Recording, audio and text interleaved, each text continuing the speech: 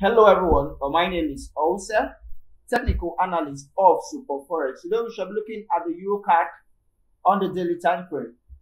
As usual, look out for channel presentation and the chart pattern. From here, price travel from major resistance point up to around this point where price fell. From there down to this low, this major low, and from that point we could see how price traveled. We could actually call this the pattern we have here looks like a downtrend, and from here price has gone up a little in a zigzag manner. It has gone up a little, so we're looking at probably two possible market scenarios.